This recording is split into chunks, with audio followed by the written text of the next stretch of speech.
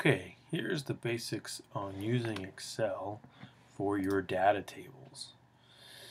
First thing that you want to do is when you open Excel in your workbook, is you want to come down here to the bottom left and change this to a full spreadsheet instead of the page view, because you're simply going to copy and paste your data tables in. So you don't need the page view.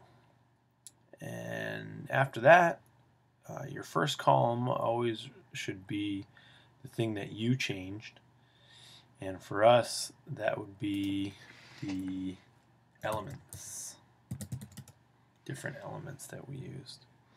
Now you should always be mindful of the formatting, and so you want to make sure that this is big enough, so you could certainly make this bigger this way, and you can also make it bigger this way. If I do that, I can also, over here on my toolbar under alignment and spacing, make it centered vertical and centered horizontal. So now I can go through and list my elements, and I'm just going to do a couple. Magnesium, and we also worked with zinc, and you can fill in the rest. But what I want to do is I want to then go ahead and begin to make my other columns be that which I observed. So here would be the thing that I changed or the thing that I manipulated, and then the next columns would be the things that I observed. And so the first thing that you observed was the element through the magnifying glass. So magnifying glass. So you want to always try to be as specific as you can with your titles. And so if you were to put that, then that would certainly tell me what you were doing.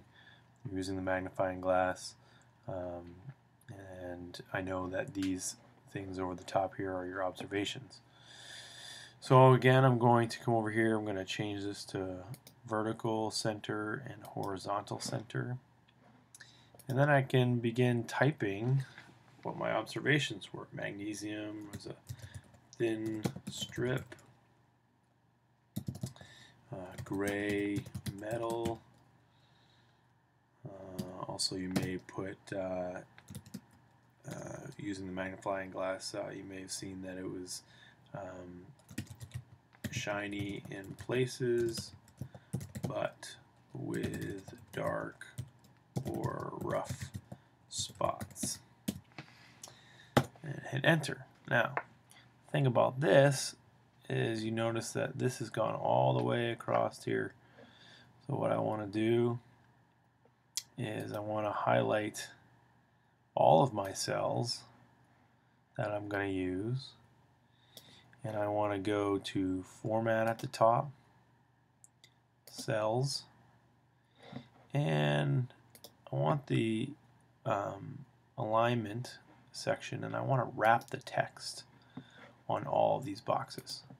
So now you notice that all of my words are in one box in its width. And what I can do now, instead of having to go all the way across for the one line, I can just change the width a little bit, and that will make it adjust to be nice. And then finally, with all of your data tables, you want to make sure that you include, you're going to have multiple columns here for the different things you do. You want to include borders. So you highlight everything, and then over here under borders and shading, just simply, you can just choose all borders, and that will put a border. You can get much fancier than that. And of course, points for creativity. But you always want to make sure that things are centered, things look nice. Okay, and at the top, it's always good to maybe even shade in the top, which if you highlight all of them and then come down here to shading, you can change the color of the shade. A nice gray shade is always helpful at the top, just to distinguish your titles from that your information here. And so that's the basics of Excel and how you would use it, the formatting, and what how you want to orient it. And then I'm simply going to take that, I'm going to highlight everything, and I'm going to edit and copy. Try that again. I'm going to edit and copy, and then we'll go to my Word document.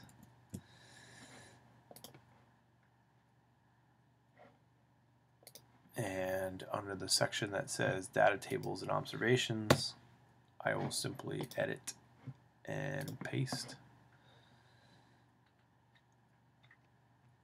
And once it catches up to me, there it is, my data table. Nice and pretty. Good luck. Come and see me, please, if you have any questions.